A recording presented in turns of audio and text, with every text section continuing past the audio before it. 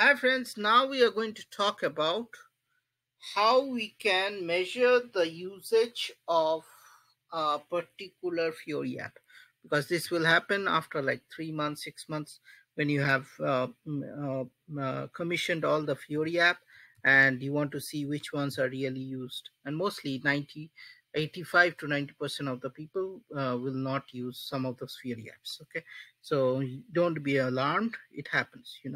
So what happens is, here is the program that you are going to use: IWFND and /r underscore meeting underscore view metering underscore view, and we execute. And here you can see from the base of the usage, you can find out.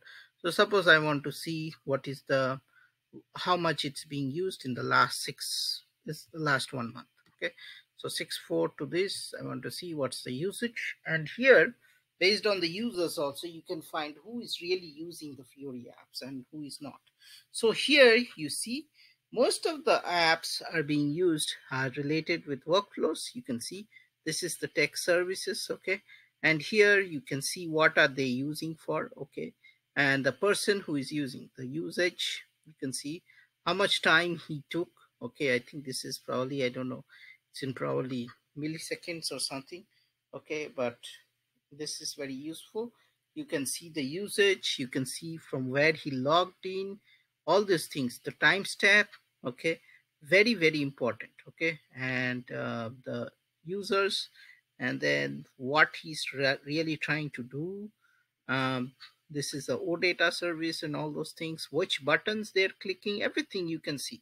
Okay, and what type of, uh, the type of probably browser they're using. Okay, or probably you can see all these things which might be essential. Now here, if we scroll down, there's some other stuffs that they are using also. So if you see, this is the supplier. There's another Fiori apps they are using, they're taking, and all those things. How many the users is the same. Let's see, if you want to click on it, you can put a filter. Okay, and let's see whether there is multiple users for it. Okay, so if there is this another user who is using it, let's see. So you can see the trend of what they are using and what is the usage. So it's very very important. Like lots of times, as I said, you might see things that, you know and you might be able to see why they are using it and what's this. So this person is using it in a different way. These are the different external IDs they are using. So here you can see they are using for leave request, they're using for timesheet, they're using related with SD and all those things, and the number of times. So all these things are very important, and you can see the timestamp. And let me see. Yeah, here you can see the timestamp when he used, the duration of how many times he used it and all those things. So this is very very important. So here it gives you the rough check which are the ones that you. So you might say, as I said, 85 to 90% of the stuffs that you probably did it without doing all the steps we told, will never be used. But provided if you use all our steps, like step one, find determination of how many what are the different transaction codes you people uses, and then deploy the things, probably you will get a hit of like 60% or 70% of these Fiori apps are being used. So 30% may not be used. But if you're not doing it, it would be the other way around. 90% will not be used and 10% will be used. So this is something that you will see that alarm. And based on this, you know, you can see a lot of details, like what they're really clicking and all those things we saw on that previous thing, where they were showing they were clicking on the show logs and all those things.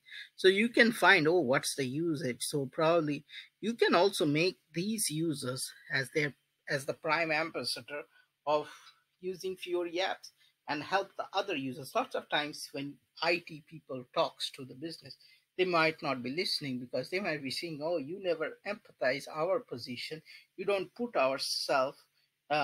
put yourself into our position, so you will not understand, because IT people are always technical, they might be knowing. So if you get this guy like student 056 and tell the other candidates that, hey, use this Fiori app and I use, there's more credibility to that. So it helps you, and you can find who are the people who are using and who are the people who are not using, and based on that you can say why you're not using, and then they say, oh, I don't like it, it's I need training or something. So in that way it can help you. Okay, so this is the report that you are going to use always. Okay, you can run it by users, you can run it based on the dates, which are very important. Okay, and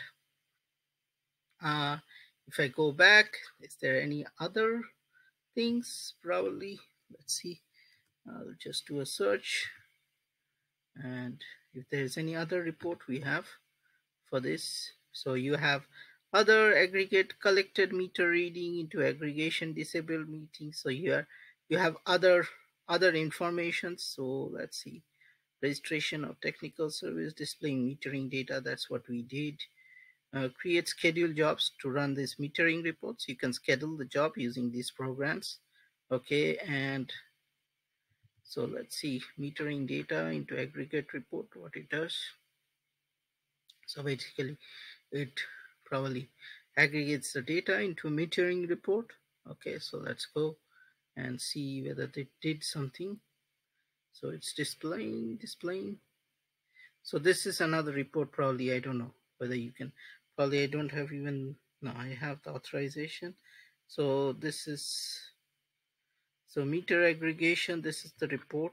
So if you see, generally this is a table. Okay, so if I just copy this and I go to if I go to, oops, I'm running out of session.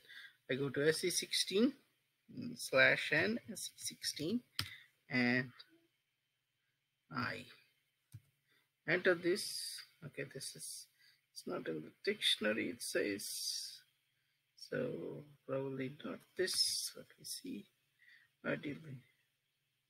aggregation, probably I don't have the authorization to check this. So there is nothing, these things. So let's see, star, and we put AGR. Let's try to find something. Yeah, so you see this meter data service, aggregated user information, and probably this is another table that you're getting all this information from. So that's another table that you can use, but at least we know. But I think this report is good enough. The report that we have said, this is too much superfluous, but I think this is the report that you will be using. And so this is the one metering view you should, and you can also schedule it manually or using that job that we have. So that was everything on how you can view the usage. It's up to you. You want to do it monthly, 6 months, and all those things. Again, if you don't follow the steps that we have mentioned, first, second, third, you might see 90% being not used. And if you follow that, then you can see only probably 10 to 20 or 30% not being used. Okay, but at least you tried. You didn't waste time. You didn't add performance issues. Like as we saw in the previous videos, that it takes a lot of time to load the Fiori web page if you have a lot of Fiori apps. So that's one of the things. That's why you don't want to install all the Fiori apps, and SAP has 3,000 of it. You want to stick in between like 30 below. 30 is fine. Okay, not hundreds. You'll be scrambling. Okay, so that's it. This covers everything on the usage and Fiori metering view.